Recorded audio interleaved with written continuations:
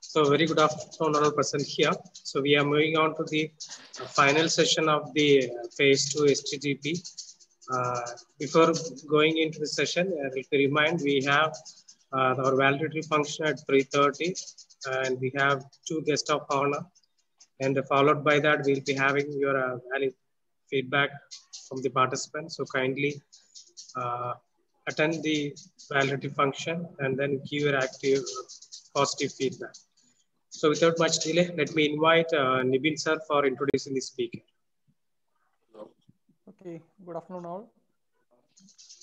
Today the third and final session is on the topic IoT protocol demos application development and is handled by Dr. Sriram K. Vasudevan. He is currently the principal of K. Ramakrishnan College of Technology, Trichy, and he is selected as a member of Intel IoT Advisory Board and is the winner of Harvard University Hack Harvard Global 2019, World Hack 2019. He is selected as Intel IoT Innovator and inducted into Intel Software Innovator Group and is awarded Top Innovator Award 2018, Top Innovator at Innovator Summit 2019. He has his name in the Limca World Records of National Records 2015. He has entry in Indian Book of Records, National Record and Appreciation 2017. He is a reviewer in journals, reputed journals published by Elsevier, Whaley, InterScience, etc. He has 122 reputed journals, 28 conferences, and 45 books to his name. And his interested areas include performance engineering, embedded systems, Internet of Things, augmented reality, virtual reality. So with due respect, I welcome Dr. Sriram K. Vasudevan for handling the session. So welcome. Thank you very much, everyone. Thank you very much, Anveshwar, for another opportunity to talk amidst fellow colleagues. Good afternoon, everybody. I know Saturday afternoon you must have had good lunch, and the session is exactly by the time where you will tend to sleep. So I believe that I won't invoke that sleep so easily. I'll make it a tough fight for you to decide if you're going to sleep or not. It's going to be literally tough fight because I'll see if I can get you some real interesting content for that. So we are going to go with the practical protocols and the approaches with the protocols that you are going to follow. And that's the decision that we have taken towards the agenda for the day. I'm going to talk about a couple of very interesting protocols. You must have already heard of it. I'm sure you must have heard of it. But it is important for you to see how do we realize that protocol as a product. I'm good in making products, and that's my strength. So I'm going to take you through the strength that connects to the protocols as well. So you'll see that step by step. The first thing that I want to tell you is what exactly is the most important protocol in the entire IoT stretch and where exactly the protocols are being really used. The first protocol that I would like to be very careful about or very curious about is the protocol called as messaging protocols, which is called as AMQP and MQTT. Why is it needed? What is it, sir? Very simple. Let me tell you the complete flow first. You are going to collect data from the sensors. The data will go to microcontroller. After filtering, after processing, or before processing, wherever you do the processing, be it in cloud or be it in the local edge, what do? You will have to send the data appropriately to cloud, or you will have to send the data locally for the storage. How do you do that? You need to send the data properly.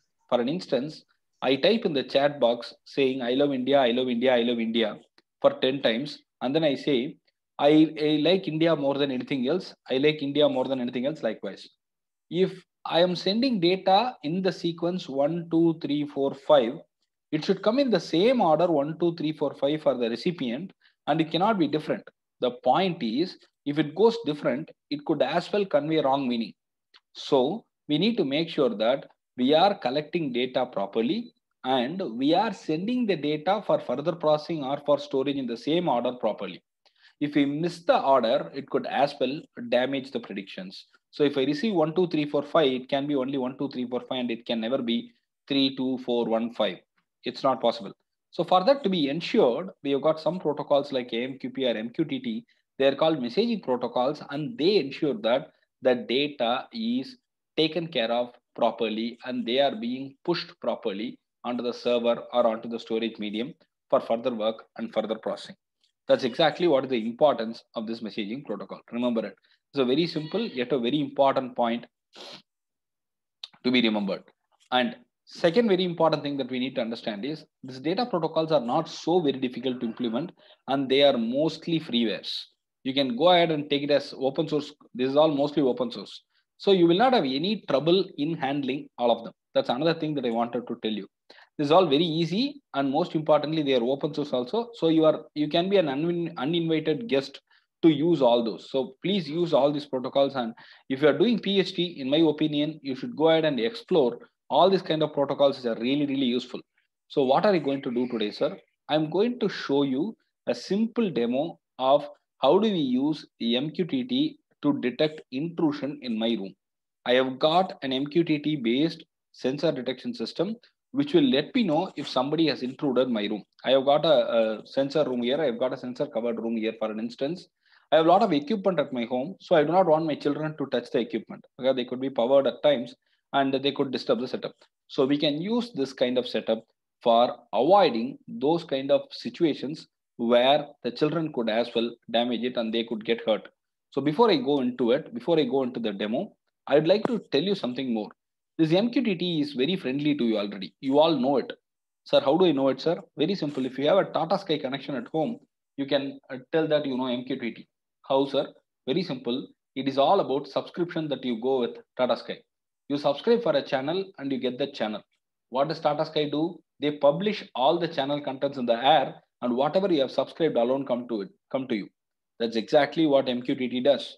MQTT permits you to publish all the data what you have, and whomever is the subscriber, whomever wants the data, they can take the data only that they are interested in. So it's going to be very simple. So you publish a lot of data and you take the data whichever you want on the other side. But only difference between the Tata Sky and this is Tata Sky, what you can do is you can only receive, as a receiver, you can only subscribe and then you can see only the content. But here in MQTT, it gives you freedom and flexibility that you can publish and you can receive simultaneously as well. It's very easy. So understand the point. We can publish and subscribe using the MQTT protocol. MQTT is message queue telemetry transport. I am sending the messages in a proper queued fashion for telemetry, which is nothing but remote monitoring, which is getting transported. That's what this protocol is all about. Message queue telemetry transport.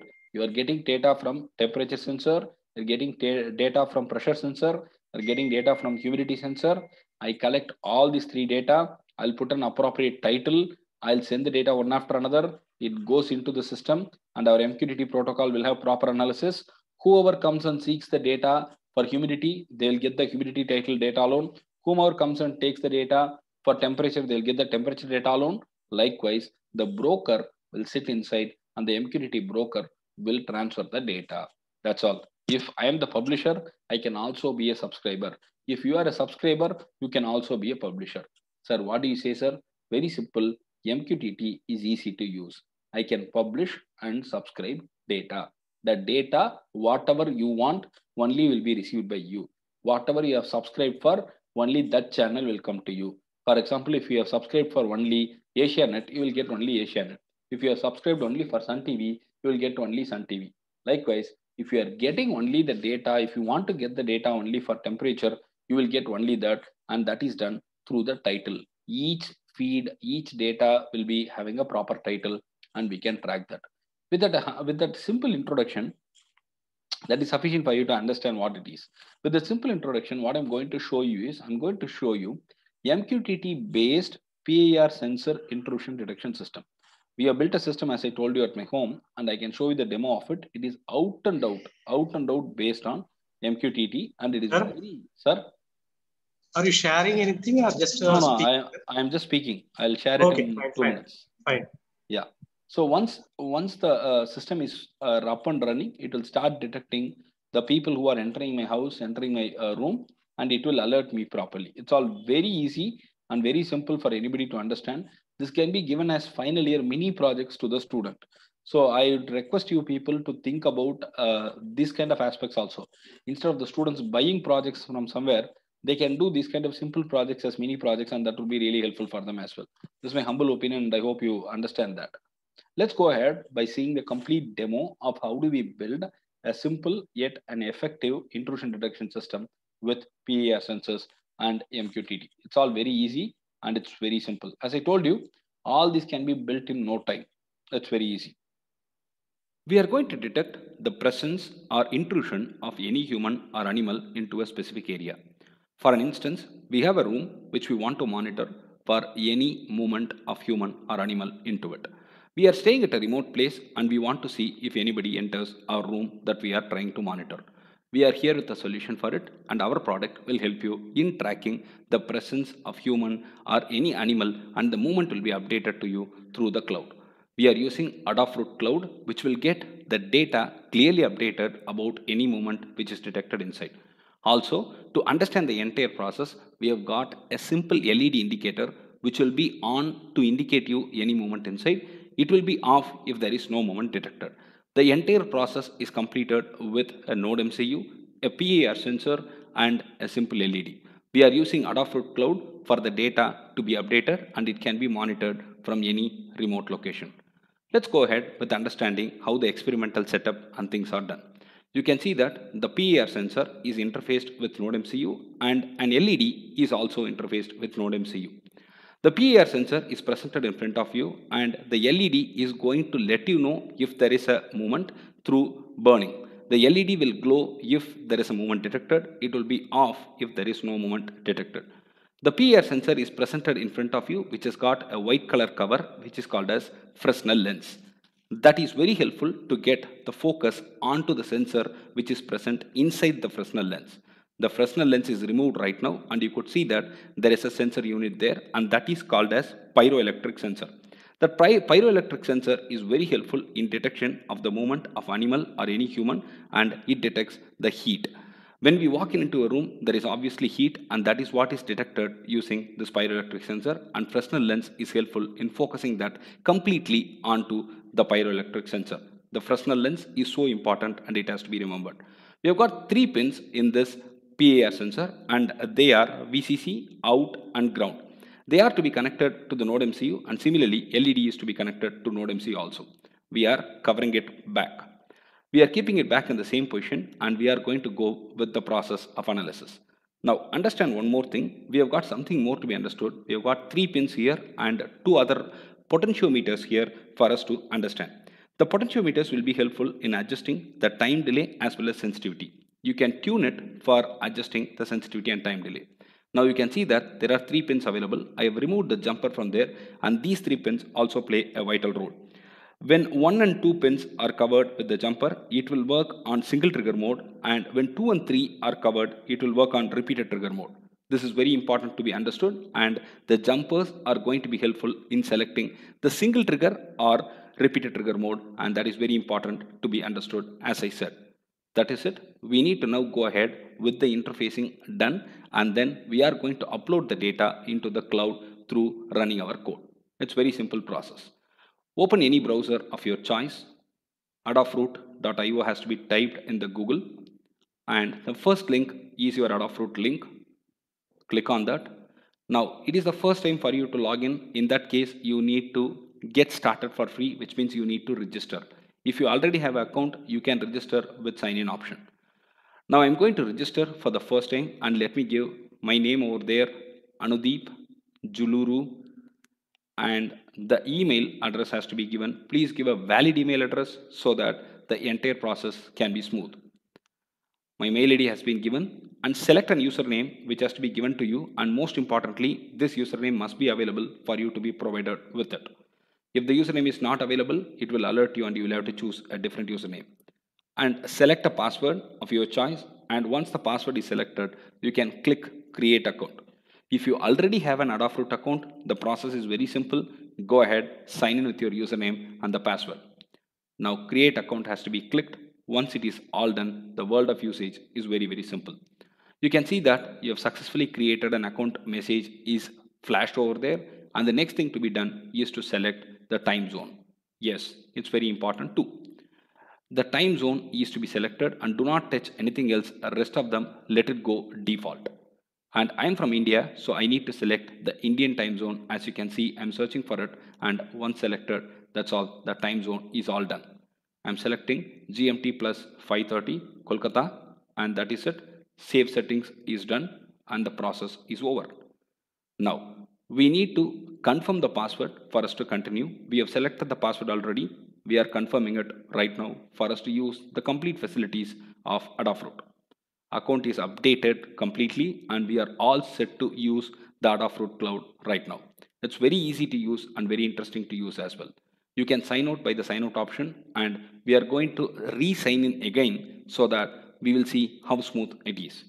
You can see that I'm going to type my username and the password, and once it is done, the usage is going to be explained to you in terms of the data and the feed. I am logging in with the username instead of email. You can also go with email as a login option. I am signing in. Once you are done, that's it. You are taken into the cloud. This is the cloud dashboard that you are seeing, and this is very important for you to understand. And the profile will be showing you what is your status. I mean, are you using a free account or a paid account? We have 10 feeds allowed. We can have 5 dashboards. The rate is 30 per minute.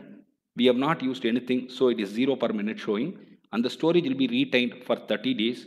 All these are the status for the free account. We have not gone for the paid version, and when you go for paid version, this will be definitely a better option. You will get more facilities and more storage and more number of feeds as well when you go for paid version. And here, since we are going for free version, we get only limited facilities available, but that is enough for learning. Next one is feed. This feed is very important, and as of now, we do not have any feed we need to create. When you click view all as I did, there will be only default feed and nothing will be available because we have not created any feed.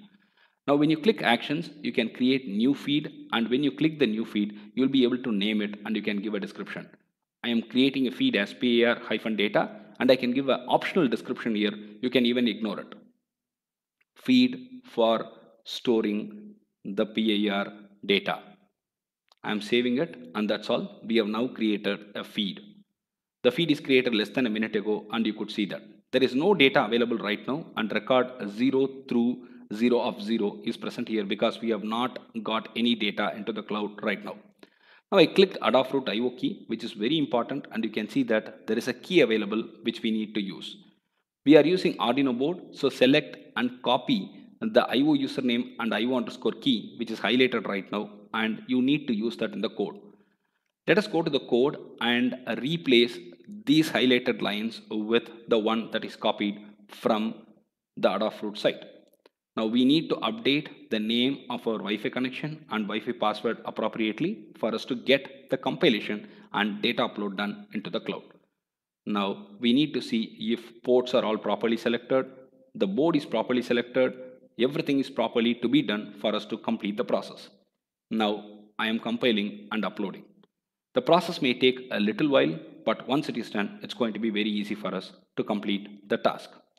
Now you can see that the uploading process happens, and it may take few seconds to maximum a minute for us to complete this entire process.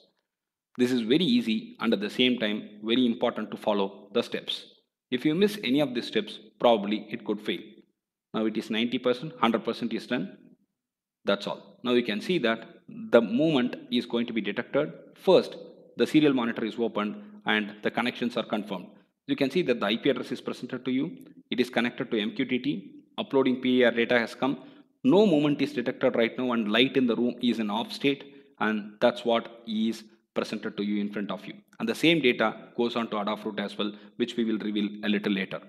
Now we are going to have some movement inside. I'm going to move my hand very close to the PAR sensor so that it detects the movement.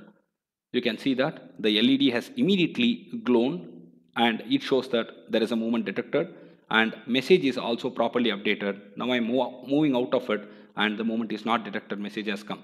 When the movement is detected, the message movement detected has come and the LED was glowing. When the movement is not detected, the LED is off and no movement detected message has come. We can adjust this time frame also, as in how much time has to be the threshold for the LED to glow. Now we are getting into the PAR data.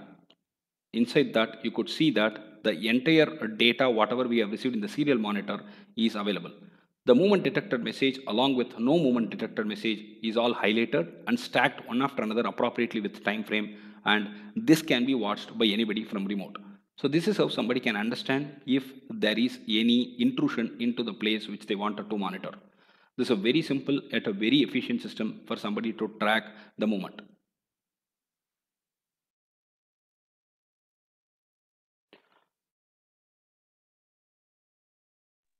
I hope you can understand how exactly we could build a system with such a simple protocol and such a simple setup. Was it easy to understand? Was it interesting? This is how you need to really start building IoT products. We have used the same protocol for building enormous number of products where this has become a very important component for us to stretch further. For us to ensure that the data is all safe, we need to definitely go with it. Now, there is one other thing that I would like to tell you. Instead of Adafruit, sir, I don't like Adafruit, sir. Adafruit is getting paid, and most of the times Adafruit is also slowing down after about 7 or 8 minutes of data if you are using the free version of it. So what do I do, sir? You can go with something called as ThinkSpeak, which is better. And I have done the coding, and I am going to explain you the same with ThinkSpeak as well. It's from MATLAB, I mean the MathWorks company. So you can see how exactly it works as well, and you can decide to go on whatever is comfortable for you. All these are very easy, and I'm telling you, I can even share the code with you guys if you want.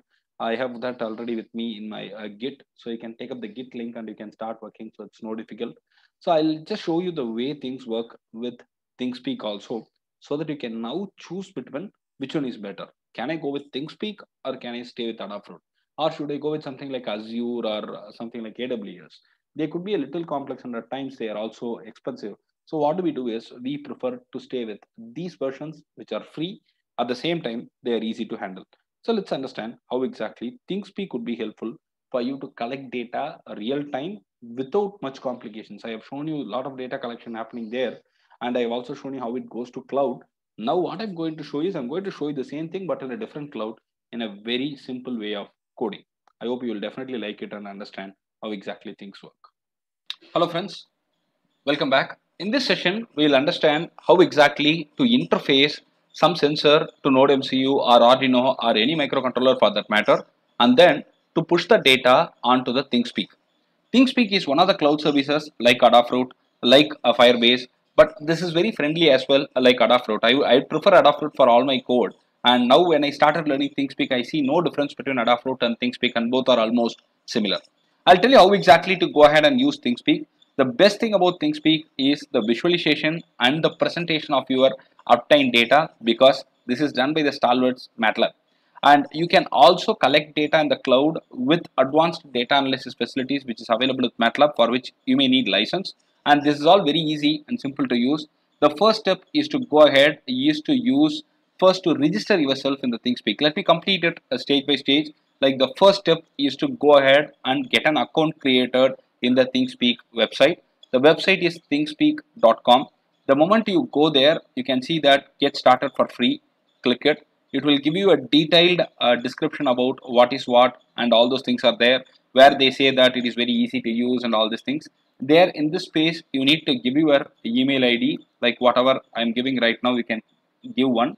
And once it is done, you will get an email saying that your account is created and you will have to create a password. Like every other service, create a password, and with that the work is done. The next time when you come in, you will have to log in with that username and the password. Email is not required for the second time. Just log in with the username and the password. Now I have done that already, and you can see that here I have logged in. My name is Sriram Vasudevan and I have logged in already. You can see that the moment you log in, you will get account type as license free account, and messages we have got available as, you can see that we have got a limit of 4 channels, and I have already created a channel for a demo purpose. And you can get email alerts. Everything is possible here, and this is pretty easy. Here we call it as channels. In Adafruit you call it as feed, and here we call it as channel. I have created a channel here called as Sriram underscore test. Remember, Sriram underscore test is the name of my channel, and you can create new channels by clicking new channel, Sriram underscore new underscore channel, description, test, data, and you can give as many fields as you want. I want only one field label, and save channel. The moment you click save channel, that's all, it's all created. And you can see that Now when you go back to channels, you can see when you click my channels, you will get both the channels available here. Now, please understand the point. You need to specify in which channel are you going to send the data in. I have collected data from the potentiometer sensor and I am pushing it onto the ThinkSpeak. I'm interfacing them with interfacing them with Node MCU, and I push the data onto ThinkSpeak. But where I get the data, which channel do I need to get the data? For an instance, I prefer Sriram_test, and for that I need to click the API key. Just like the keys available for Adafruit, you've got the keys available for this one also, ThinkSpeak also. And we can write into the channel with the write API key, and you can read from the channel with the read API key, and you can copy this. This is the key that you need to copy and use it for your code. Remember, this is the key that you need to copy and keep it safe in your code. And if you feel that it is compromised or something, you can generate a new key by clicking new API key generation. That's it. They have also given you clear idea as in how do you go with the API request for writing a channel feed, reading a channel feed. All these are clearly presented and it's pretty easy for you. For now, you just understand that this key is like a password for you to use this particular channel. The channel is nothing but where your feed is going to go. That's all. The page where we have got things is explained. Now I'll go back to the my channel page and I'm clicking it. Just let's leave it there. I'm going to do nothing. You can see that the data is all coming. I'll explain you how the data is coming and I'll start showing you clearly what exactly is the status of it. Now we need to go to the code and it's time for us to understand the code. Let me open the code with a notepad++ because it is easy for me to access as well as to explain you. Let me go step by step. Now remember, these three are the fundamental include files that we need: ESP8266 Wi-Fi.h, Wi-Fi client.h, and ESP8266 web server.h. Now, I need to have my Wi-Fi credentials shared here. SSID is nothing but the username and password has to be given, and that's it. You need to save the settings here, and this is going to be helpful for us. Now, what is the website? What is the cloud service? What is the website address that we are going to go to store the data? Very simple. This is nothing but the api.thinkspeak.com. This is where we need to go. This is where our data is stored. So specify it there very clearly. And now see that this is the API key that I want. This is the API key for writing the data in. Let me go back here. You can see that I have got API key here. The API key ends with MK, and I'm going to use the same MK key here for me to write the data into this particular channel. Remember it, I'm going to write the data into this channel. That's all. It's very simple. Now, as usual, any Arduino based code will have setup and loop, and in setup we go with setup where a minimum delay of 1000 milliseconds is given, and I have set the baud rate as 115200. That's it. It's very simple. And here I use the Wi-Fi mode as Wi-Fi_STA. STA mode will allow the ESP8266 to connect to the Wi-Fi network. I mean, our wireless router at home or office or wherever, right? It helps me in connecting it. Now, I need to begin the connection. So for that, I have the method Wi-Fi.begin. I have the SSID and the password which are already given here. SSID and password are here. This is helping me to connect into my Wi-Fi network. So I'm just printing some quotations for me to feel that it is getting connected. And once it is connected, I am all done. But we are going to wait for a definite period of time until the connection is established. If not, I need to get a failure message. So I wait until this particular time where this is the piece of code that will enable me to help in waiting. I will wait until the connection is made and I have got a delay of 500 milliseconds out here. Now, if the connection is all successful, I need to print in the serial monitor. This will be done in the serial monitor. I am printing double quote connected to SSID will be my username and the IP address allocator will be printed. And this part is going to be very simple where I set my baud rate, I set my connections, I gave my connection establishment between the device and the Wi-Fi, and that's it. I check the connection, and if it is all done, you will get it printed nicely on the screen. This is regular, traditional. There is no rocket stuff there. It's very simple. Let's get into the main code where we have the loop. I'm creating an instance of Wi-Fi client just like what I did for my Adafruit code. So I'm creating an instance of the class Wi-Fi client, and I'm going to use this client everywhere. Right now, I use the HTTP port 80. This is very standard and this has to be used everywhere. The port number is 80. Now, what is the next step? It's very simple. I'm going to connect to the website, and that's very easy. The website is nothing but the place where we are going to push our data in. So we are connecting to it. Now, these are all the arguments that I am passing. what is it? You can see that I'm connecting it, and if it is not connected, I get a message as connection failed. Now, once the connection is all done, I need to start receiving the data. I have connected the potentiometer sensor, and the potentiometer is going to be read by analog read command, and the analog read is saved into an integer ADC value, and this will be read continuously. I'm going to read the data continuously from the potentiometer sensor. And now what do? We need to get into that particular channel. So for that I use this get method, where I use my API key properly for me to log in into that particular channel, and only then I can feed. This is like you getting into it. And then what I do, very simple, I collect the data real time through analog read. I know which channel do I need to go through the API key. I use get for it, and then I push the data onto it, and that's all. Now what do? We need the timeout also to be specified, and we can wait for 5 seconds or 10 seconds, something like that. So the timeout is specified here, and this is the piece of code which will help you in reading, setting up the timeout. Now we need to read the data. We are going to read the data, and for that we are using the read string, and we are reading the data from the cloud. That's it, very simple, and timeout is also specified here as usual. Now if the data is not coming, we are going to have a delay of say 5000 milliseconds, and we will pop out. Now the most important point that you need to remember here is, give your username and the password, know what is your API key, set up the content where you will connect your Wi-Fi to your node MCU, establish the connection, display the content for verification in the serial monitor, and then go ahead with the loop where you need to set up the port number, HTTP port, and we have got the IDs clearly available here. You can see that this is the host address that we are going to use, api.thingspeak.com. That's being used here, host on the HTTP port. We are connecting it. Once the connection is all done, we'll receive the data and we'll post it onto the appropriate channel through the API key reference, and you are going to display that. That's it. It's very simple. Can we see the demo real time? I have coded it clearly here. The same code, whatever I have had here, I'm pasting it up here. Let me upload it. I am switching on my boards, which I'll probably upload as a photo in the thumbnail part. So you can see that the uploading is happening.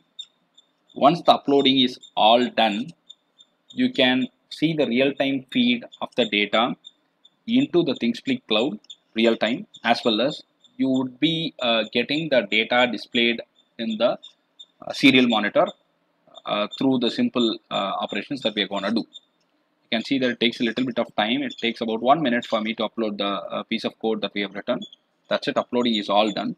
Now let me go here.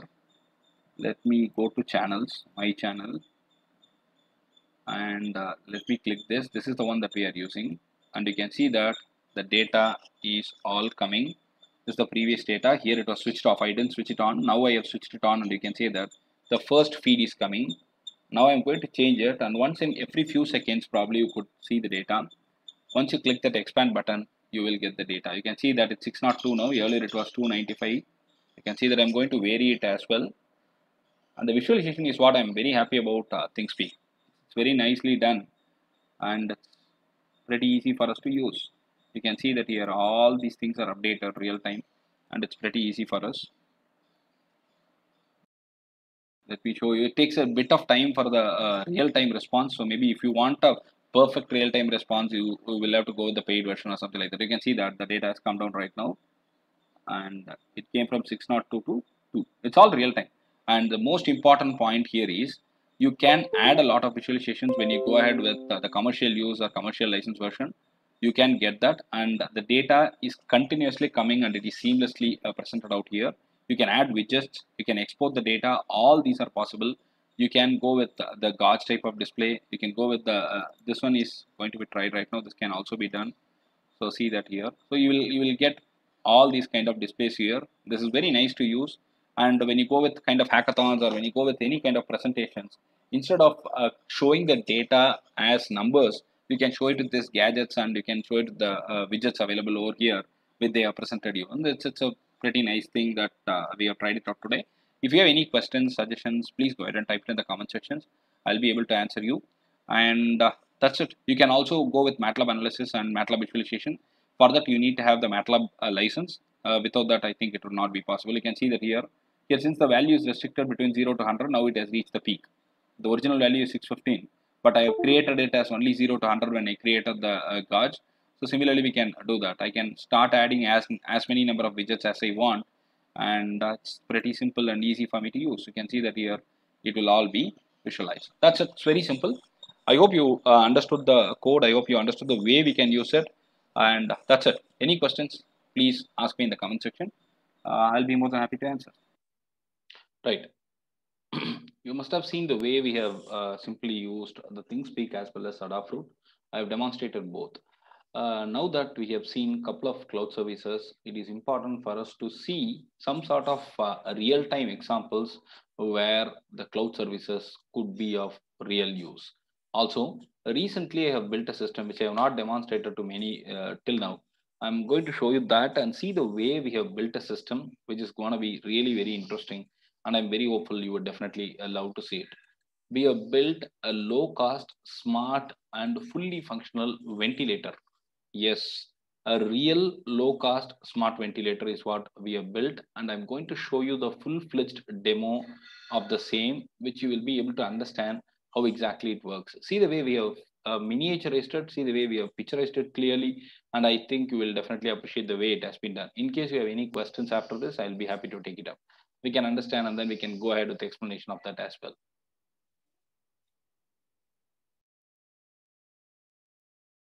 Friends, welcome back. In this demo, we are going to see how exactly we have constructed a smart ventilator system.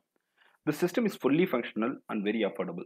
We have included all the important features and all the vital tracking parameters are also included in this entire setup. This setup will help you in static ventilation, dynamic ventilation, and this has got fail-safe mechanism and little more than that. The entire setup is fully functional and you are going to see the demo for the same right now. Yes, this is a smart ventilator system that we have built, which everybody can afford now. The process is very simple. The first step is to register the patient in the ventilator system. That's what we are doing right now. I'm registering a patient by name Bharat. The moment it is done, the world of usage is very simple and easy. You could see that immediately a simple and easy to use interface appears in front of you, where you would start getting the heart rate and pulse oxygen levels from our setup. And you could see that we got a message as connected before the data started peeping in. Since we have not tested it with any patient as of now, you are not seeing any data there. The moment I give my data, you can see that the heart rate and pulse oximeter will start giving me the data. Now we could analyze about the hardware setup right now.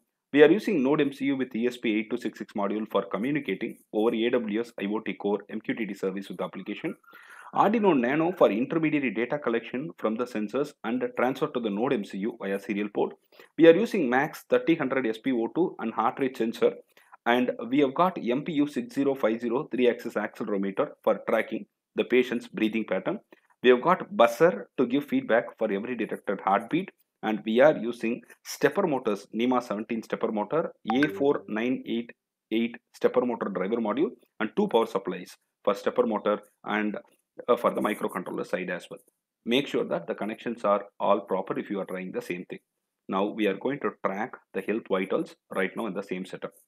I'm keeping my finger over the sensor and you can see that we get the beep over it. That's from the buzzer. At the same time, you could see the data coming right in the right hand side in the Android app. So both can be visualized and heard, and this helps in understanding that the data is all fine. The moment I take it off, you can see that there is a real-time reflection in the right hand side and the buzzer noise stopped. So this is all very important and very easy to understand as well. Now we'll go with the static ventilation. The resuscitation process is a direct reflection of the values that are fed from the Android app. You can see that I'm going to give the values and I'm going to move the content from the Android app, and you can see that the resuscitation will start appropriately. This is all done real time, and we are able to definitely get it visualized properly through this setup, I would say. And I have a start stop button as well. Now when I change the values out there, that's what I said, whatever values you are changing in the Android app, you could see that the immediate reaction changes here in the left hand side setup. The resuscitation is completely based on the values that are fed from the Android app. So this is static, you are changing it manually as well. So we can also make it dynamic, and that's what I'm going to show you a little later, but this is static. You can see that the variations are all fantastic and it's really real time, because when you design a system for medical or healthcare systems, it should be really real time. So that's what we have tried to produce, and it's closely accurate. It's very good, in fact, I would say. The next one is dynamic ventilation that I'm going to show you as well, where we are going to learn the patient's respiratory pattern by analyzing the value coming from the accelerometer. I'll show you that setup as well. Before that, you can see the complete sketch of how we can vary the values from the lowest end to the highest end for the resuscitation process. It's very nice, isn't it?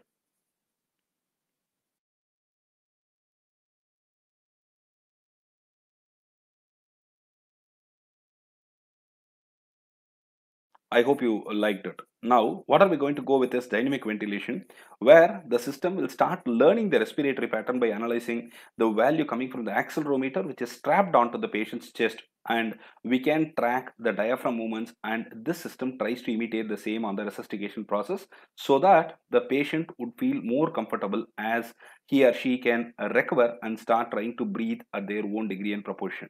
You can see that there. Now, the most important part comes. We have got a fail-safe mechanism, and this is how we can have a companion over there, and the companion is going to be updated completely about what is the status of the ventilator. So you can see that in the right hand side we have got a companion mode where I have added something called as Amrita, and it is given a number 2. Now we'll start getting the updates about the ventilator which is in use, and I need to add all this properly, so I'm adding companion data here in the left hand side, which is the ventilator mode. Now you can see that in the right hand side we'll get updates about the status of the usage of the ventilators. You can see that Bharat is active and there is a green color update available. Now I'm going to disconnect the internet for the ventilator side, I mean the left hand side. Once I do that, I got a message immediately in the right hand side. So the ventilator has small function. So this will definitely help doctors as well as the companions who are sitting with them to understand that if things are all okay. Now when I enable it again, things will be back in normal mode. You can see that it has gone green in color. That's it. I have explained you very clearly. I explained you very clearly how exactly our system worked, and this is a very simple, very effective system, I believe. And if you have any comments, suggestions, please go ahead and type it in the comment section. I'll be more than happy to answer your questions. And if you like, please give. I hope you have seen the way the system has been designed. It's a very simple system, yet a very powerful and easy to use system. It's very affordable. The most important point that we need to understand is all these kind of systems that we are building should be affordable. Otherwise, it is of no use, right? So we need to make sure that the systems that we are building are used by a lot of people. Now it is time for us to understand one more protocol and the way we can build systems with it. Yes, I'm going to talk about something which is very, very interesting, which is called IFTTT. It is if this, then that. If this happens, then that has to happen. It's very simple English that they have used as their abbreviation for creating their protocol name. And we are able to now connect multiple equipment with this and multiple technologies with this with ease. We're going to see such a wonderful demo right now, which is easily built, and it's all good to go. It's pretty easy for somebody to understand the way it has been constructed, and you can also build the same kind of system. So I built an IFTTT based system, which will be very helpful for us in doing tasks, and you'll be able to understand how things work with IFTTT right now. I'm going to show you the demo, the complete fully functional demo. And if you have any feedback, you can let me know after this session or after this particular demo. In this tutorial, you will clearly understand how do we use IFTTT and Google Assistant together to perform voice control for electrical equipment. We can clearly use IFTTT along with Google Assistant with some coding skills to control any electric equipment, as we are going to show you in this demo. This is very simple and easy to use, and one can follow the entire procedure and they can do it themselves. Let's start the process. Again, I'm repeating it. We are going to use IFTTT, which is called if this then that, along with Google Assistant to control any electrical equipment of your choice. Let's go ahead and start doing the process. We need to first find out the link for IFTTT, and that's what I'm going to do right now. Take any browser of your choice and go to Google, type IFTTT. Once it is typed, the first link will appear, and that's the official IFTTT link. We are going to take it up and we will navigate there quickly. The moment we go there, the usage is all very simple, and we can sign in if we already have an account. If not, we need to sign up. Since it is the first time that we are going to do, we may have to sign up. If you are doing it for the second time, you can sign in with your username and the password. Let's click sign up and you can sign up with Apple, Google, or with Facebook accounts. It's very easy to use and it's very fast as well. I prefer to go with Google, and that's what I'm going to do right now. I'm continuing to IFTTT and I need to give permissions for the same. So I'm typing my Gmail ID and I need to give my password for enabling the permissions and the access. This will enable Google and IFTTT to talk to each other without any issues. So this is done, and the next step is to go ahead and type the username and password for logging in into IFTTT. The previous one is for the permission and the current one is to get in into IFTTT. So make sure you understand this difference clearly. Now I've typed my password. Now I'm getting in. It is very easy and very simple process one needs to follow to get all these implemented. Now you can see that there is something called as applets which is made available in front of you. We do not have any applet created as of now from our side. We have a default applet available in front of you and it is called applet. Now click my applets and you can get all the applets which are available there which you have already created. Click on create applet and you will get this screen in front of you. If this, then that. You've got an add button over there that tells you the story. I'm going to click this add button, and if this means if you are going to create a trigger, if this trigger is going to happen. So I'm typing Google there and I have chosen Google Assistant. When you get into Google Assistant, you can see that you've got variety of options. You can say a simple phrase, you can say a simple phrase with a number, simple phrase with a text ingredient, both number and text ingredient you can use. We are going to use Google Assistant for the entire process and hence is the explanation. Now I click the first option, I'm going to connect, click connect, and the moment you do that, you will be connected and it might take few seconds for you to get this task accomplished. Let's wait until then.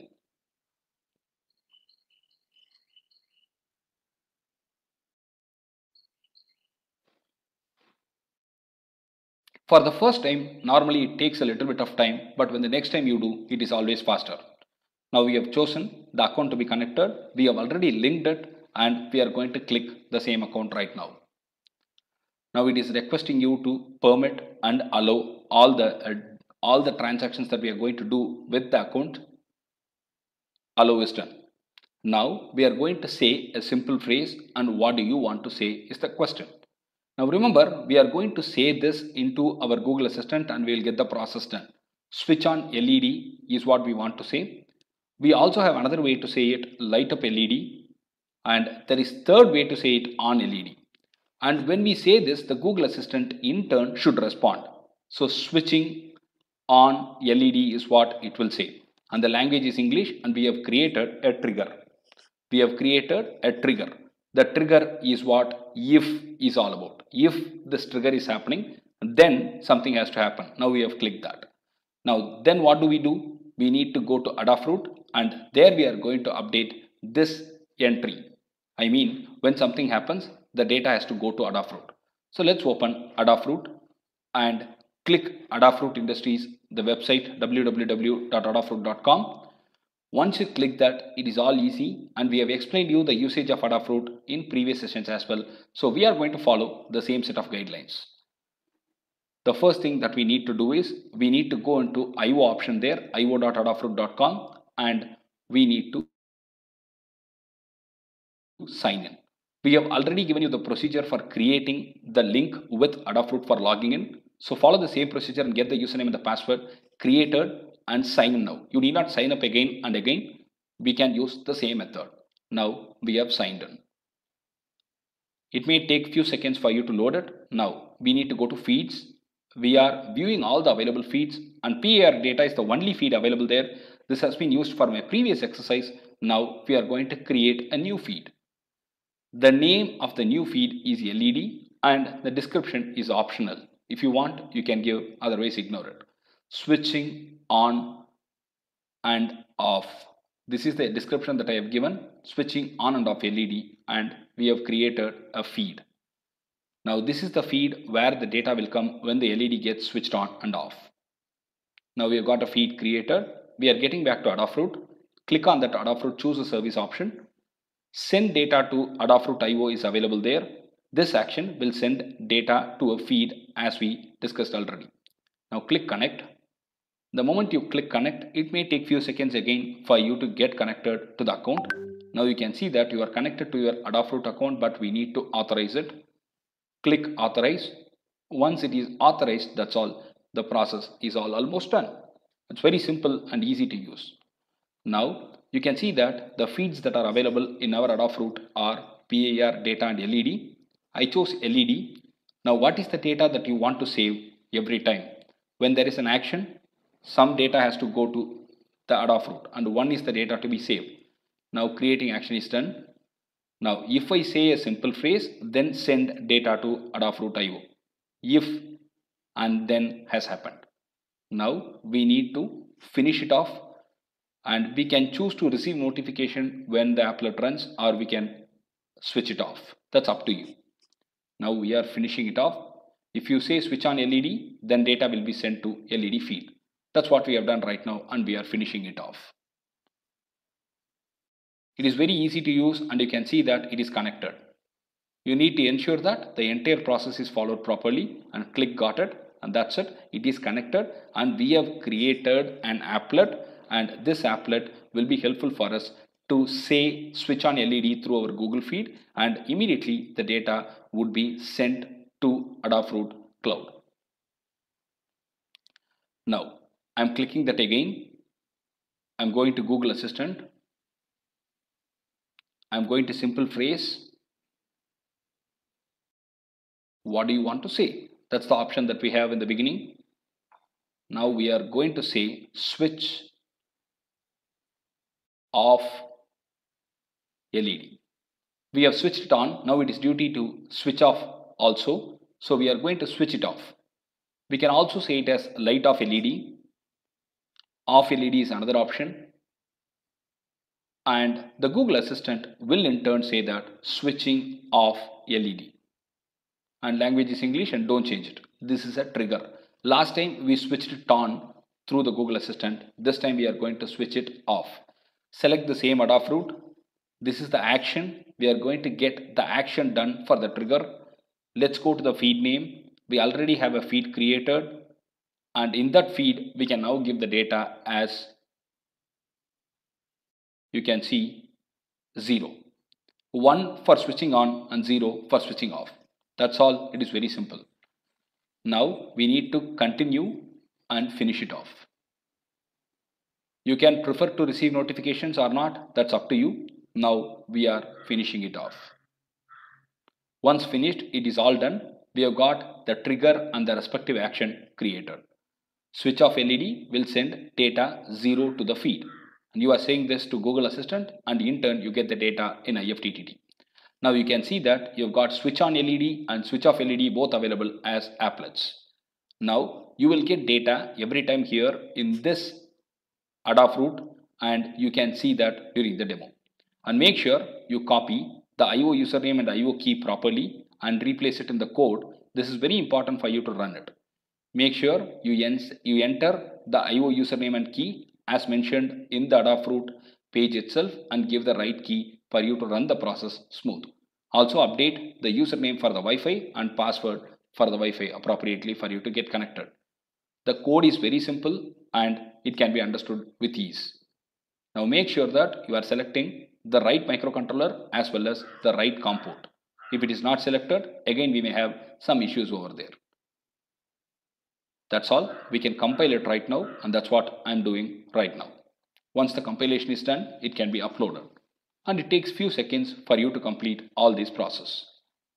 Once it is done, we can go ahead and start the process. You could see that the LED is connected to Node MCU, and we have got Google Assistant in terms of our Android phone. We are going to pull out Google Assistant from the Android phone, and we are going to use it. We can open the serial monitor to parallelly visualize what is happening. Now I'm going to call the Google Assistant, and I'm going to use the Google Assistant with the phrase that I have already given in the code. Let's say what I have recorded already. Switch on LED. You can see that the LED is on and the data received is also shown in the serial monitor. LED is switched on. The message is available. Switch off LED. Now you can see that the data received is 0 and the LED is switched off. That's it. It's a very simple process and we have demonstrated it. We have used another terminology also. We can call it by another way. So we are going to say as on LED. And immediately you have received the data for on LED. So the LED is also on. This is how you can use IFTTT to switch on and off the LED through voice with the help of Google Assistant.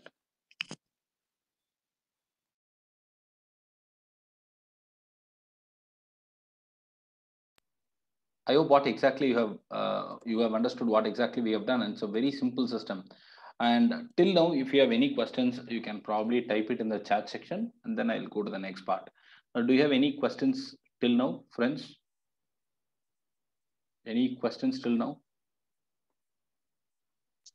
So this is only for the LED or for any electrical instruments? For anything, when LED is working fine, you can understand that it will work fine for anything. LED is for demo purpose, sir. It was very easy for me to demonstrate with LED. That's the reason we went with LED. No other specific reason. Any other questions, ladies and gentlemen? You can even type the questions if you have any inconveniences in asking it. I'll be happy to look into it, and then I'll go to the next one. Nothing. So all these are tried literally using very simple set of equipment. As you can see, we have used mostly Arduino or Node MCU, nothing more than that. They were the simple set of contents that we really used for building up this kind of stuff, and it was very simple and easy. So you need not really go ahead and spend a lot of money for getting these things done.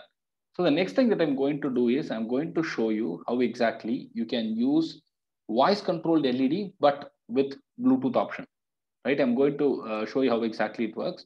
And after that, one final demo for the day would be on another equipment design. All these are very simple and easily designable things. I mean, you need not require a lot of time even to understand how do we build this. This is all very simple and easy to build stuff. So I'm going to show you one more demo on how do we build IoT based fire alarm. We have built an intrusion detection system in the morning. I mean, in the first session, and I have shown you how exactly to detect the intrusion detection with a PER sensor, and I raised an alert. As you must have heard of it, as you must have seen that. Now, what we have done is we have built a system that's going to be very helpful for you to detect fire alarm. So we'll show that first, and then we will see how exactly your opinion goes on that, and then we will go ahead with the next one. So all these are very simple. Again, this is all built in-house and tested. They are working fine, and the codes are available online as well. I have shared the same in my channel also. You could see that. If you have any queries later on, probably I can answer them as well. IoT based simple fire alarm is the thing that we are going to discuss right now. It's pretty easy. It's not difficult.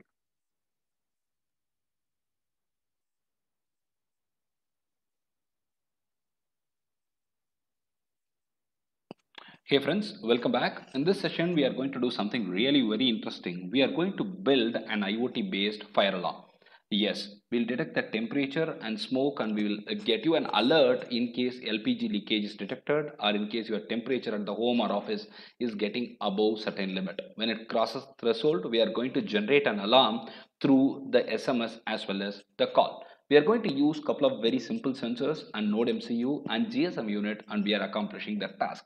How do we do it? We are going to show you a demo as well, which is going to be real time, and it will be very easy for you to understand. And how do we do it? Very simple. Choose the Node MCU, SIM 900A GSM module, MQ135 sensor, and LM35 sensor. As you all know, MQ135 sensor is a very important sensor, and it is an air quality monitoring sensor, and LM35 is a temperature sensor. We are going to use all this, and the connection details are presented in a very simple manner for you to understand.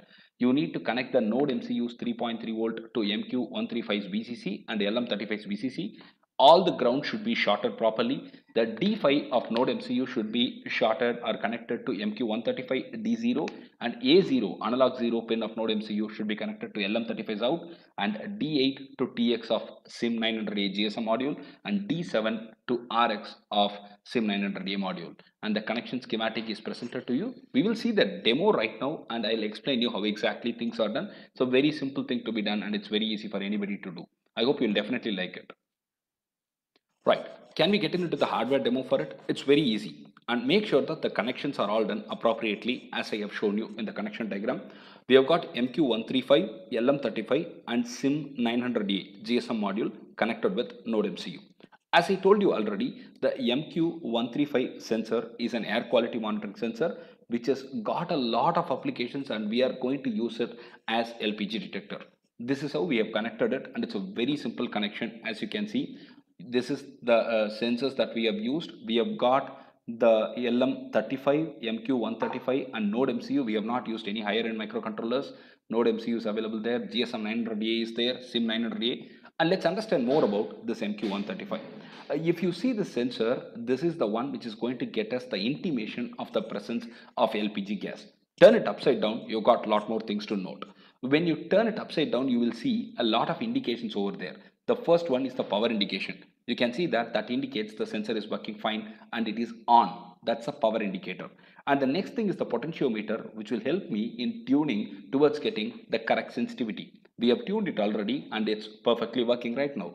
And there is something more called as D0 LED. What is it? That's the one which is going to be glown when the presence of LPG is understood. When the LPG is available and if it is detected, we get this D0 LED glowing immediately. So we are going to use this facility and we are going to get it done. The code is presented on the left hand side. Go through it at your comfort. Now I'm going to use the lighter, cigar lighter, and it's going to get the LPG out and we will detect it immediately, and there will be a call and a message. And in the code, make sure that we are updating our mobile number properly with country code appropriately. That's what I'm doing right now. I'm using AT commands for it. For the calls as well as the messages, we need to do it correct. Otherwise, you won't get the call. Also, you can see that I've got a message as emergency. Your house is under risk of fire or LPG leakage, and that's also printed. And that is what you will get when the LPG's leakage is detected. Make sure you selected the right board and a right COM port is updated, without which you won't get the output. Let's go ahead with compilation of it. I'm compiling it right now and the compilation is all proper. You can see that it's done, and then uploading happens. It will keep uploading and the uploading won't be complete because we have used the connections that way. We have shorted the RX and TX of the GSM to the node MCU, and that cannot be done. We have connected the RX and TX of, you can see that now RX and TX of the GSM module is connected to the node MCU, and it will never be uploaded when you have it connected. Pluck it out, try uploading, it will all be done, and once it is done, reconnected. This is a very important thing to be done. Though you have used the software serial library, this is to be done, and once it is uploaded, you can connect it back on the slot.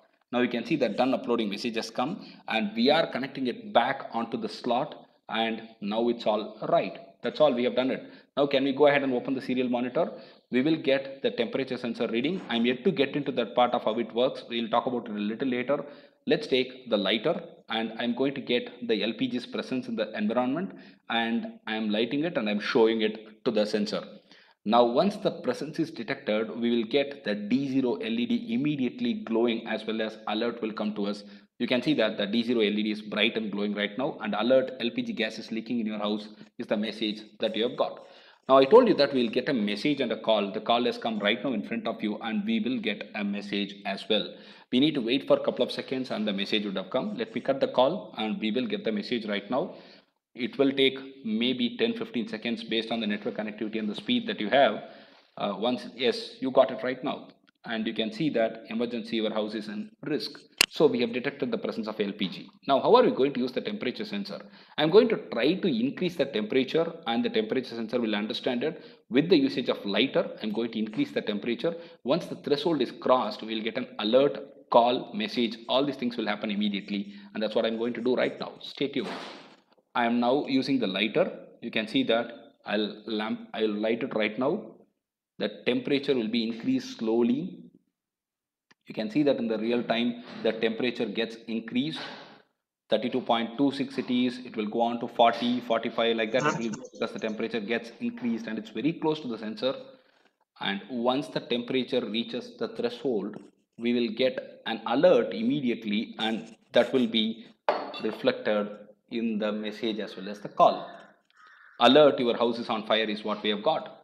And we must be getting a call right now, and that's what I'm looking out at. And yeah, we should be getting it anytime now. Yes, we got a call. So what I said is right. So this is an emergency call which is raised, and I'm cutting the call right now. Let's see if we have got the message. We must have got that as well. And maybe 10 seconds, 15 seconds, we'll get it. All these are very simple, and we have used 80 commands to achieve this, and the interfacing was simple, and we got the message. Emergency, your house could be at fire. That's all. You can try it out at your lab, but make sure that you are using the lighters properly, and make sure that it is not hurting you as well as it is not damaging the system. Thank you very much, and I hope you liked it. Thank you.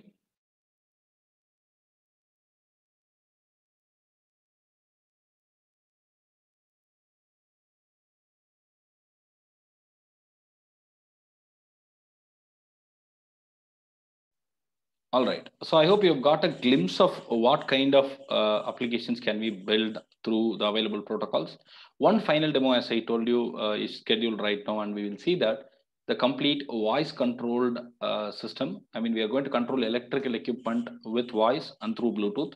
It's a 5-minute demo that I'm going to show you, and this is fully functional and working fine. Once you listen to it, probably we can have a Q&A session quickly, and then we can wind it up. I hope I have not bored you till now. And I know sitting in afternoon session is a bit difficult. Most of you, including me, will switch off the video because we never know if we are sleeping. So we need to be very careful about it in the afternoon session. And if you have any questions, I'm more than happy to answer. So after listening to this particular session, we'll go ahead with Q&A, and we can close the session there. If you have any questions, you can type the questions in the chat box as well. Hello friends, welcome back. In this session, we'll clearly understand how to control LED or any electric appliances through voice command. It's very easy, and we are going to demonstrate it with an LED right now. And further, what you need to have is you need to install Arduino voice control app that is available in Play Store in your mobile. Do that, and this is the app that you need to search for in the Play Store. I have highlighted the name of it as well. Right now you can see that Arduino voice control. That's all. You need to use that in your Android phone. The same version is available for iOS as well, and you can install it there. Now what do? We are going to control the LED through voice. I'm going to say switch on, and the LED will be switched on. I'm going to say switch off, the LED will be switched off. And all these are done through voice commands. For that, we need Arduino Uno, we need HC05 Bluetooth module, and most importantly, we need the LED. How are the connections to be done? Very simple. We have the HC05 module here. Connect the RX of the HC05 to the TX of Arduino. Connect the TX of the HC05 to RX of the Arduino. That's it. And then you need to go ahead with VCC to properly VCC with the board, and then ground to ground to be shorted for the HC05 board. Similarly, I have an LED which is going to serve as an indicator for us, and ground of the LED to be properly grounded, and here we need to give the supply as well. That's it. It's very simple, and I'm going to show you the code right now as well as the demo with which you can understand how exactly we can do it with ease. And this is real simple, and I hope you definitely like it. Right, let's get into the code right away. The code is very simple, and we have configured the LED as pin number 3, which means we are connecting LED to the pin number 3. That's what I have shown you in the diagram sometime back. And we need a string to accept the command. The command has to be received, right? Switch on is the command. So it has to be received, and we need to have a string for it. And as usual, we need setup and loop. Inside the setup, I have set the baud rate as 9600, where the pin mode LED has been set up as the output pin, and initially the LED has been set as off. With digital write LED low, we can set it as off, and that's what I have done. And when you go into the loop, we are going to read the string, and that's done through read string option. And if the command is switch on, then we need to make the LED glow, and if the command is switch off, we need to make the LED go off. Let's go ahead and run it, and I'll also show you the demo right now and how exactly it works. The code is very simple, as you have seen right now. Now let's have the connections like this. The same connection diagram as I have shown you, you need to have it in your board, and it's pretty simple. You can see that the HC05 is blinking at a faster rate, intimating that it is not paired with anything. The moment you upload your code and then you start the pairing work, it will pair and the flickering rate will go slow. That is an intimation for you to understand that the pairing has been done. Now there is no pairing done, and what we are going to do now is we are going to go with the upload of this code. Control U is the command for uploading, I mean the shortcut for uploading. Once you can see that it's compiling and uploading symbol comes, but nothing will be uploaded right now because you have connected the RX and the TX pins to the Arduino from the Bluetooth. It won't work that way. So the easiest way to do it is remove the RX and TX before you upload it, and you can see that it will keep waiting for uploading status only for a longer time. So you remove it right now and try uploading. It will upload and then you connect it back. That's the key that you need to do, and I'm going to remove it right now. I have just removed it, and you can see that I'm removing it quickly. And now if I try uploading, Control U, it will be uploaded within seconds, and you could see the result, and it's uploading, done uploading. That's all, it's all done. Now what we can do is we can reconnect the TX and RX, and now we can see our app. We have already installed this app. Just open the app. Arduino voice control is the name of the app. Open it, and the moment you open it, you need to enable the Bluetooth as well, because the entire operation is happening through Bluetooth. And you can see that it will start searching for the devices nearby, and Samsung TV is listed, and then the next device that I have is going to be listed. And once it is listed, you can pair with it, and that's like a traditional pairing work that we do. Once you pair it, that's all, it's all done. Now my device is listed. I'm going to pair it, and I need to type the pin. 1 2 3 4 is the pin that I've kept, and I'm typing it right now. So once it is done, that's all. My work is very simple and easy. After that, I'll get a window where you can see that there is a mic button available. Just, but initially the status is disconnected. As you can see there, you can see that the status is disconnected. So I need to connect it. Selecting the button will help me in identifying what are all the components available. Click it, it will be connected right now, and you can see that the status is connected. And now press the voice button. You can press the mic button there and give the command. I'm going to press it right now. Let me press it, saying switch on. Switch on. That's all. I conveyed it, and you can see that the LED is brightly glowing. Now I'm going to give the command switch off. Switch off. That's all, it's off. I hope you liked the session and it was very interesting. You try it out in your machine and it's pretty easy. If you have any questions, please go ahead and type it in the comment section. I'll be able to answer it. Thank you very much for following my channel, the content. If you have any questions, please ask. That's all. I'm done. So it's demo filled session, if not fun filled at least. So you guys should ask me any question if you have. I'll be more than happy to answer. I've already given you my channel details where you can find all the demos that I have demonstrated you in a crispy manner. Whatever I have shown you is all from my local drive, so it's a bit long. So if you want a crispy video lectures of all those, you can probably check my channel and you'll be able to get those details. And you can reach me over email if you have any questions with the mail ID that I'm typing just now in the chat box. So you'll be able to get me in. And I hope I did not bore you people. If you have any questions, please go ahead and ask that. I'll be more than happy to take it up, and I can probably hand it over to Shanmuyeshwar again. Can you say a few words about the course yesterday we have seen in the WhatsApp? You want me to say a few words about course? Yeah. Which course, sir? Yesterday the WhatsApp status you have put. Oh, okay, that's that one. Okay, Wiley, you know, right? Wiley is an international publisher and they are of very high repute. I have authored an international edition IoT book with them 2 years back, and it has come out in the second edition also. It is selling very well in the market, and in fact, it is the major textbook in Gujarat Technological University for IoT course. So it is doing really very well.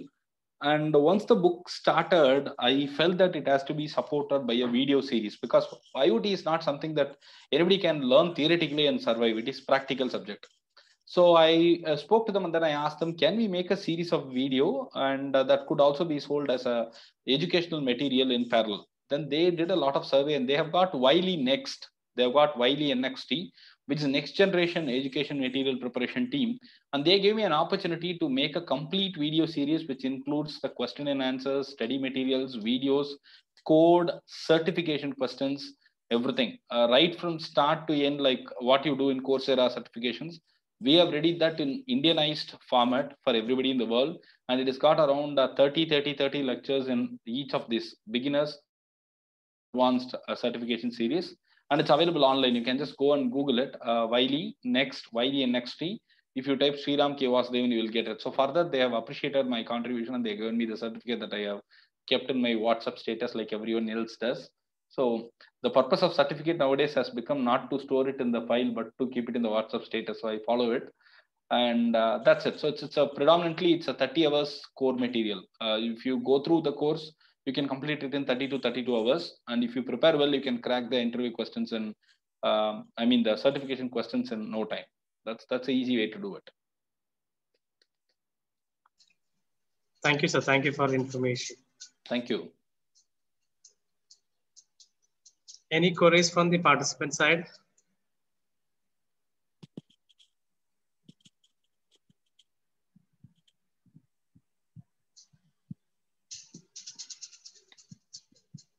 I think we need to raise an alarm sound so that they all can wake up if they are sleeping, or we need to raise a voice note saying that your place has come, please get down.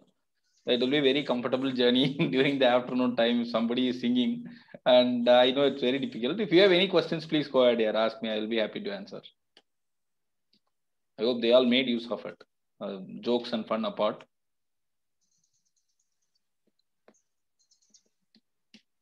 Right. If no questions, that's absolutely fine. Maybe if you have any questions in future, please reach me out through Shanmugesh sir. You can directly write an email to me. I wish to convey my sincere thanks to Shanmugesh sir for giving me this honor and opportunity every time. So I look forward to seeing you all in the valedictory ceremony. 3:30, right, sir? Yes, sir. You go and have your tea and then come back, sir. Perfect. I'll join by 3:30 sharp. Okay, sir. Fine, sir. Thank you, sir. Bye. So thank you very much. We are not giving any special vote of thanks for you, sir. So we can give it at the end. Yeah, not required, sir. It's not no formality between us. Thank you. Okay, sir. Thank you. The participants, just 5 minutes break. We can have the validity function sharp at 3:30. In the meantime, I'll once again share that exam question, link. So those who are not attempted, please attempt it.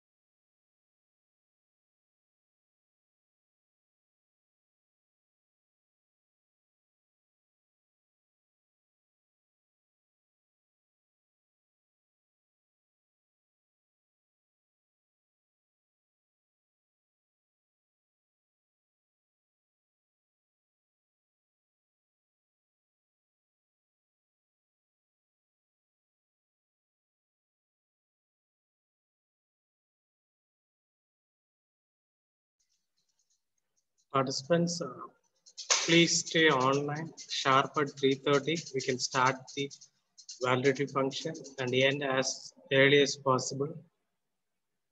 Please switch on your video and give your positive feedback, or if negative feedback also is there, please give your feedback.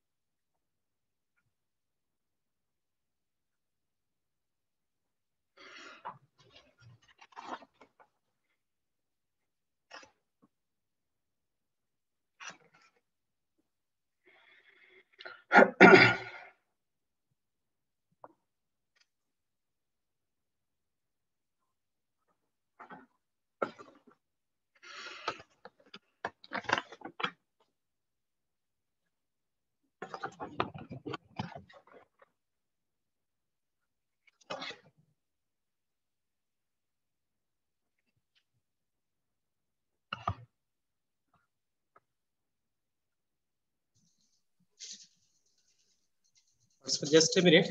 Once the other guest comes, we can start.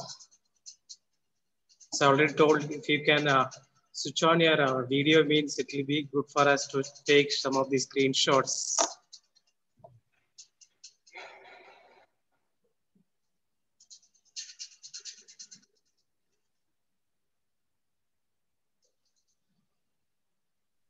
Sir, I joined, sir. Okay, sir.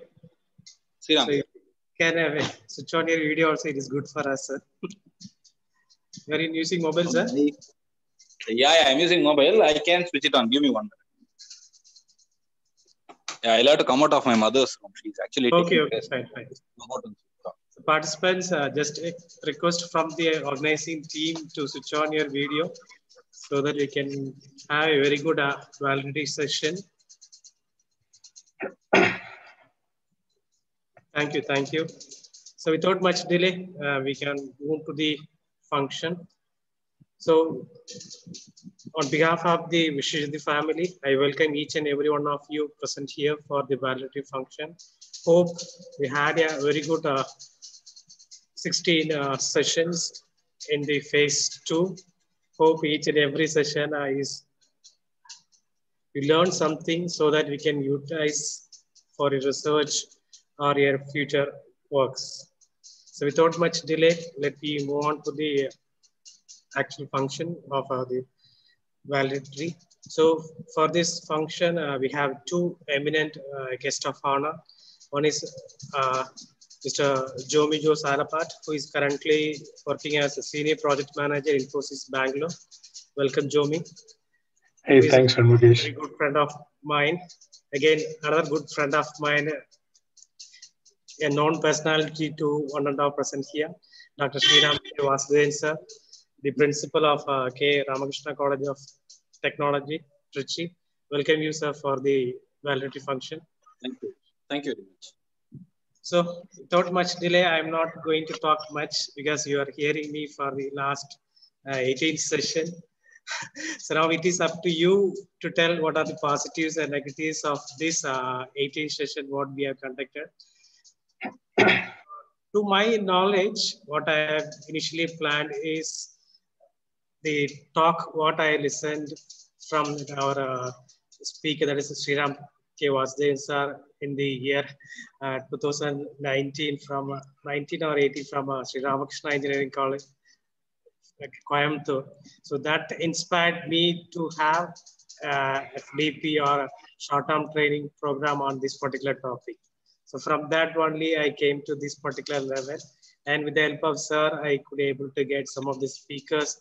And after that, I have myself attended some of IoT sessions. And from there, I have selected few speakers. And then I could able to accommodate few of my friends who are working in this particular area. But in that way, I have almost ended up with 18 plus 18, 36 speakers. Hope most of the speakers entertained you in all the aspects. So this is what actually how the program came into reality. So now it is up to you to give your feedback, how we organize the Sttp and in what way better we can organize in the future. So now, before going to the participant, let me invite our guest of honor. First, I like to invite Jomi Jos for the felicitation. Thanks, Mukesh. Good evening, ladies and gentlemen. So I believe you had a great time, and it's all learning session. But I would not take much time. I'm really honored and to be part of this function today, where you all enriched and stepping towards a focused, very good, bright future. Why I should say the bright future is that the kind of, I believe the topic that has been selected by Vishwajyoti College and the team for this Sttp really the need of the hour. Why? Because especially during this pandemic COVID situation, the same IoT technology that brings all of us, you and me, all connected here remotely today. What we have seen 5 years ago and what we have seen today is all extremely different. Hence, be assured that the technology would continue to explore and grow more and more vast in the every aspects, where it was actually coined by Sir Kevin Aston in 1999 when he was working in Procter & Gamble. During his work there, he has introduced RFID. Since then, we have seen in Alexa from Amazon and a couple of areas like Fitbits, smartwatches, and a couple of many areas that are examples actually. So the time is not that far for IoT to be more in our households too, that I'm really strongly believing in. But the efforts need to be made, and the decision and the drive for that should come from each one of you to take the next step from this point of view, from this particular training that you got from this Sttp. For that, I strongly believe the Sttp program would enable us the ways to find how we can combat every challenges in this particular way, or we see the path to success and to build a greater future with the IoT technology. I don't wonder why this mechanical stream has selected this particular IoT. I was actually, I joined a little early to the session actually, even though it was 3:30, but fortunately or unfortunately I joined, and I was to be part of the class Sriram sir was taking, and really it was worth attending for me. I was just under the impression that IoT means only for internet-based everything in computer area or for information technology field. But the kind of technology that he explained made me think around there is something in the area of mechanical field also. Obviously, in automotive industry and everything, it matters. But that makes me understand, it's a great future. So I would say, as you know, learning never stops and technology never stops. And make sure uh, we, along with the Vishwajyoti team, comes up with a new, more programs such, what we had, the 1 week program you guys had. That again, it should come up in different manner for different areas that will enrich us to pay for a better future. This doesn't stop this with 1 week. As I said, it should start from you. If you guys are getting trained on something, again, you need to drive from your side how that can be implemented. Let it be in a smaller way, from your side. In anything that you find this can be implemented, you have won the game. So with that, I would stop my speech here because I have limited time given by Sanmugesh, and thanks for this. And as I said, I come from Bangalore, where it is normally called Silicon City or the IT city. But I understand above and far away than that, this IoT is going to boom and going to, encourage all of you and cherish in every areas that we could. So stay safe, take care, and wish you all good luck. Thanks, Shanmugesh. Thank you. So let me invite next Dr. Sriram K. Vasudevan for the felicitation. So, sir, you have to tell in both the aspects as a chief guest and as a resource person how we have arranged this session and at this one. So, in both the ways, you need to give your feedback, sir. Welcome, sir. Yeah, I would like to first thank Mr. Jomi. It's very kind to know that you have joined a little early, and I did not bore you, I feel, because teaching or discussing something with industry person has to be different. The way that we deal with teachers might not really work out with the industry persons. I'm pretty cautious about it because we have been handling a lot of technical training at industries as well, and I was with Fujitsu as well for quite a long time. So thank you very much for listening, and thank you very much for the compliment that you have given. I am truly honored, sir. And thank you, Sanmugesh, sir. You have been giving me a lot of chances to talk, and it has been my passion to talk. And fortunately, whatever I do talk is clicking. And thanks to the Almighty for providing me that skills to somehow impress people. And whatever I do is becoming something good enough that can really inspire people as well. That's what I feel. And thankfully, it's all the greatness of Almighty. And coming to the sessions and the schedule and the plan that you have made, I am truly amazed by the contents that you have curated towards the session. I mean, the suggestions and the titles that you have selected and the appropriate speakers. That's very important, right? The speaker cannot be boring. To my opinion, you cannot have attention retained from anybody more than 7 minutes. If you are having attention span more than 7 minutes, then you are a genius. I'm kind of, I am no way into that category where I can retain my attention for more than 7 minutes. I'll have to be brought back. There is a horse in my mind which always runs out immediately. So I think that aspect, whenever I take a session and I see that most of the speakers would have definitely done that because the topics are so. You have to be really innovative in teaching. You have to be really connected in teaching. And that's what has happened in this entire duration, I believe. And second thing that I want to convey is thanks to Government of India, thanks to AICTE, Atal, all these opportunities for running so many e-courses have really motivated us to listen, understand, and to do something useful. To be very honest, by the time we started the first lecture, when I gave the first online lecture, I was totally demotivated and dejected, in fact, because people did not know even how to use Zoom or Google Meet or something, and they kept it on unmuted things. And parents will come and talk in the background, wife will come and call in the background, a child will come and say, who is this uncle talking? All these things are all heard. And at times it was really boring as well, because we did not know how to convey things. As a teacher, I learned a lot during this pandemic time, as in how do we really be innovative in teaching? How do we include a lot of content which can make children understand better, teachers understand better? So I request all the participants here, some of you would be really elder than me, so don't take it as an advice, take it as an input. You can, overall, you can think about changing the way you teach after the pandemic once the college reopens. Include a lot of practical stuff. Make it not theoretical, make it practical. Theory is important. Let's teach theory, but let's show them how practical stuff works. And if you see all my topics, I made a practical video out of it. I do not have a professional videographer with me. I do not have professional any software with me. Whatever I did is with my mobile that I'm talking you through right now. That's all. I do not even edit it. It's all one shot video finished. I throw it into the software. It comes out as a nice video. You can try this out, and anytime, any help, I'm always there to do. And there are a lot of people like industry people, like people who have spoken now, the chief guests who have spoken now can really help us out, because they will always be interested in training us and to get us in the next better level, because they'll get best students there. So it's all win-win. So please try that way. And one very sincere and humble request to you people is, IoT is not a standalone technology. Please do not believe that I learn IoT and I can be happy. Please start thinking about machine learning, deep learning, NLP, artificial intelligence as a basket, and then IoT can be added to that basket.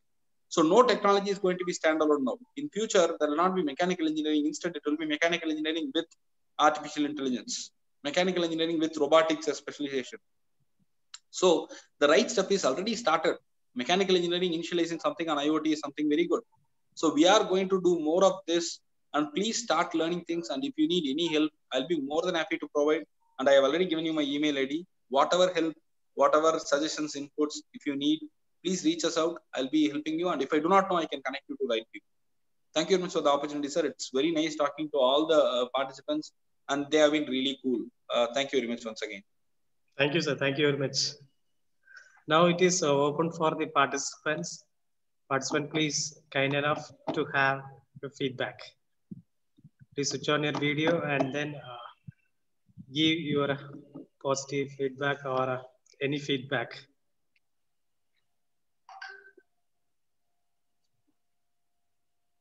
Over to you, participants. You can say.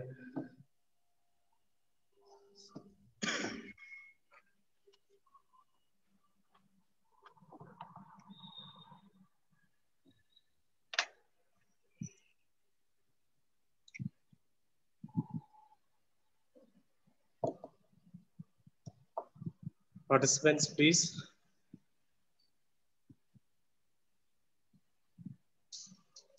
Whoever asks question will be given a chocolate as usual.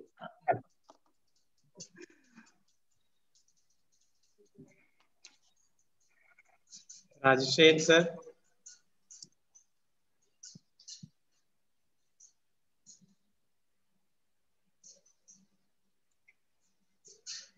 Yeah. Yeah, Sri, sir. Yes. Sir. I'm coming for a chocolate. So, good evening to all. Actually, I'm not feeling well, so only I'm having some severe fever, but I feel it was one of the great, informative and excellent program which I had attended on this lockdown period. It was very, very, very excellent, and it was very useful for the young researchers. And at the same time, I would like to thanks to Dr. Shanmunathan sir and team for organizing in a well-planned way. So I hope all these types of events will be arranged in future also. My all wishes to you and your team, sir. Thank you. Thank you, sir. Thank you, sir.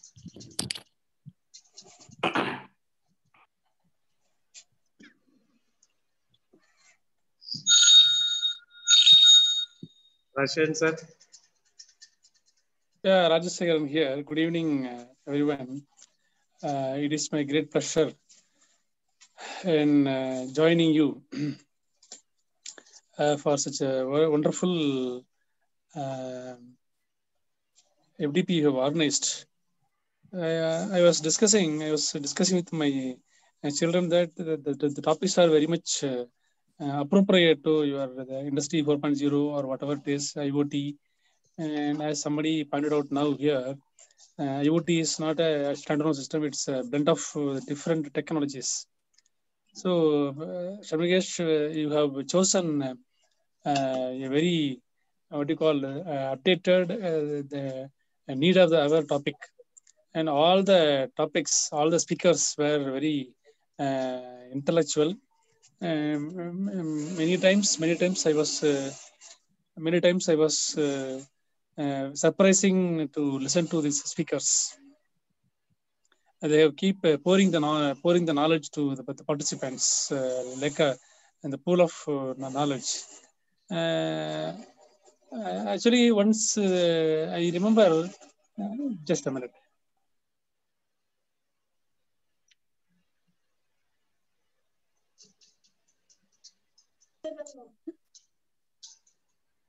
I remember we were part of a program where in Coimbatore.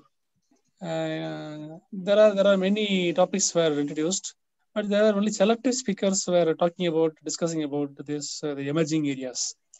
But this FDP, they have chosen all the appropriate speakers, worthy speakers. Many speakers, maybe only one speaker for what of connectivity shifted the session. Otherwise, others have got the good connectivity and the good knowledge. I was very, in spite of my other activities, I was not feeling well for the past 1 or 2 days, but still I was listening to the speakers because the topic was interesting. In addition, and the content they delivered also was very much updated. So I really happy to say that it is very much. It is very good that I was part of this FTP. Thank you, the team of Dr. Samigesh for organizing such a wonderful this thing. Even he has we used to find it difficult to get the speakers from the industries maybe 1 or 2 is the normal, but he has taken many speakers from industries, even the VA Microsystems, Accenture, etc. Even the speakers had different versions.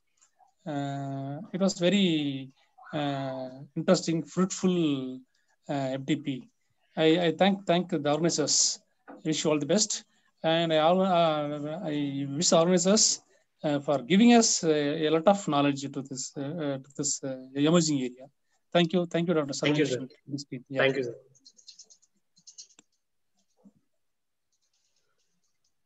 Any other feedback from the participants, please?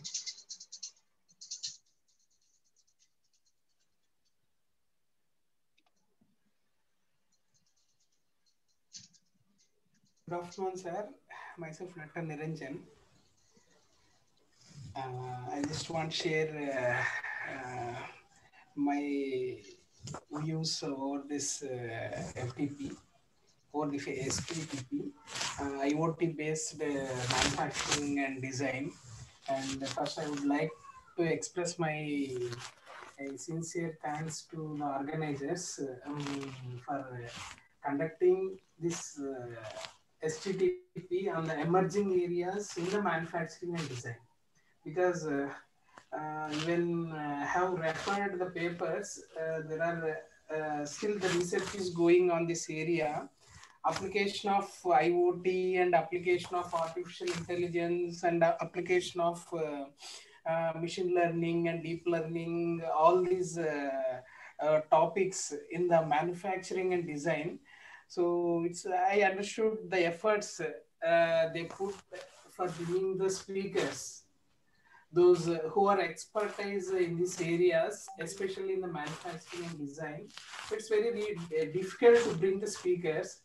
So I don't know how the organizers, how much effort they put for arranging the speakers, for delivering this much their expertise in these areas of the resource persons.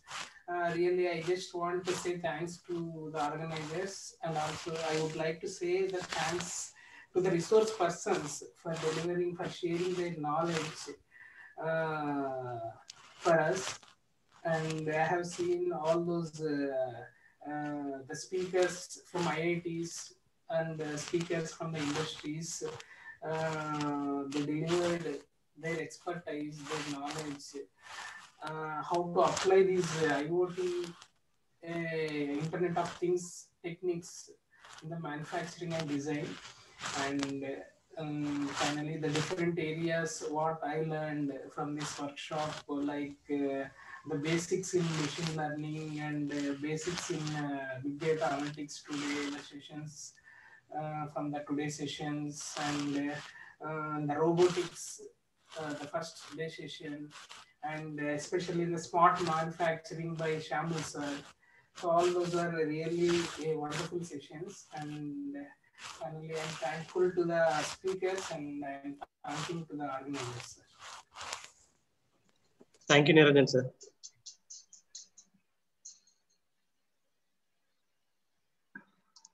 Any other feedback, please?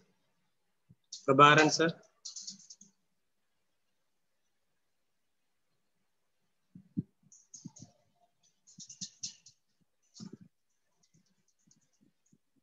Kendran sir.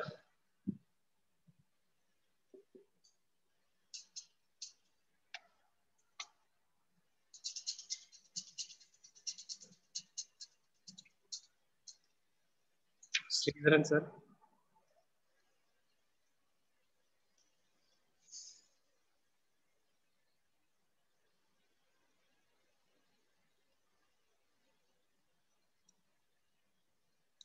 Okay, if no other feedback, can wind up. Jomi, you can wind up. Yeah, Shanmugesh and Vishajyoti College team and all the participants, I'm really thankful for giving such a pleasant evening with you all guys. And I believe I should have been part of the full training from the starting of the session itself. I missed it. It would have given me back to my childhood days or the school days or the college days.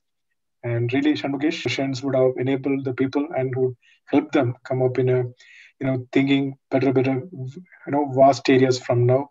So thanks to all of the organizers and thanks for making me part of this program today. Thank you. Thank you, Jomi. Sriram sir, you can wind up, sir. Yes, sir. Thank you very much for the opportunity, and I wish everyone good luck and stay safe, stay good. Thank you, sir. So, Arun sir, just propose the vote of thanks. Yes, sir. Thank you. So, first of all, I would like to thank today's guest of honor, Mr. Jomi Josalapat sir, Senior Project Manager in PHASE Bangalore, for accepting our invitation and spending his valuable time for inspiring us.